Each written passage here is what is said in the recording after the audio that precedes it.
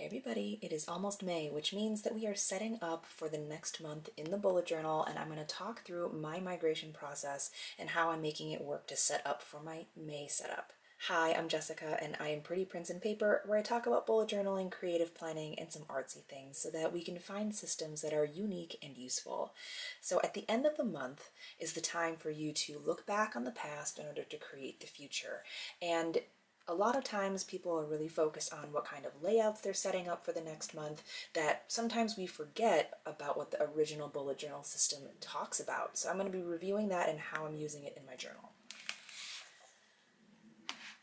The first step is to review back the last month and notice any patterns. So flipping through, you're going to notice what was useful and what did you use, what did you not use, what created friction and what was really smooth for you. And in looking back, I kind of used the Frankenlight, but not really. I liked having a place to put monthly tasks, but didn't always reference it. What I really like is having the log, the headlines, which was new last month, sleep, and I saw a twist on this that I might incorporate next month from Instagram, and then wellness. I like all those trackers, and I've gotten a lot better about filling them out throughout the month. But when you look through, the key is that you're going to be looking for open tasks. The key is that you're going to notice what tasks are not being done and ask yourself why they aren't being done. Is it because they're no longer important? Is it because you need to delegate that? Is it because you forgot to check them off?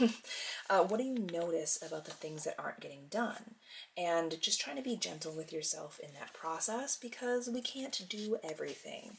And that is what was important for me over the years, was learning about trusting myself that the things that needed to get done will get done. Some things will fall through the cracks, and that's okay.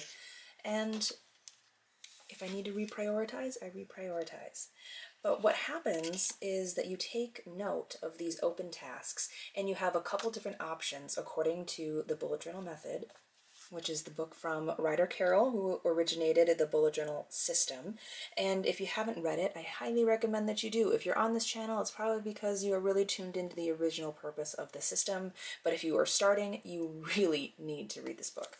Then there are three options that Ryder outlines in the bullet journal method to deal with open tasks, and they are either to migrate to the next monthly log if it's still relevant for the next month. You can put it in the future log and put that reverse caret pointing to the left. If you put it into the monthly log of the next month, you put the caret to the right.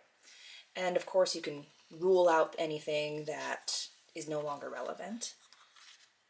And then if you have open tasks that belong to a similar collection of projects, then you put that in a dedicated index or a dedicated project page. So like if I notice that I have a lot of art tasks, I might create an art collection and put all those tasks in that collection and migrate them from the other pages. That is what is kind of key to keeping up momentum and reflecting on what tasks are useful to you and what are not. Y'all, I don't even know what this page is. I remember creating it, putting the sticker on there, and then I never filled it out. So who knows what this is. Any ideas as to what I can put in here? Leave them in the comments below. Okay, and so this is the week that I'm in currently, and migrating a lot of these things is going to be really helpful for when I set up my May. There's two different things happening here. I'm reflecting on the system itself with the actual spreads that I'm using, and then I'm reflecting on my life as it pertains to like how I'm approaching it and how I'm living it. There's two layers of things going on, and they are kind of manifested in this notebook. So after all of that, that's when I decide what I'm going to set up, because I'm going to set up something that is helpful to me. This is my May. I chose a sticker. I really liked this kit from Moore Avenue, and so I just designed the whole May theme around it and wanted to keep it really simple. I didn't want to mess around with painting like I've told you all before. But instead of the Frankenlog, I'm just going to use this as a task overview of things that need to get done at some point in May. I still always really like to center on priorities. And again, I'm just using the stickers from the actual kit along with matching highlighters, zebra mild liners, to add a little bit of that matching color. But this way I can keep track of some of the major projects that I have going on, because May is going to be nuts. Here I've recreated those logs, keeping the log, headlines, sleep, and wellness. I'm going to keep all of those. On this side, for sleep, I think I'm going to do, there was an idea that I saw online. I don't remember who it is off the top of my head. I'll link it down below. But when I shade it in, I can write in the number of actual hours of sleep, and that can be an easier way than just kind of measuring and counting by the bars. So I'm going to try that next month.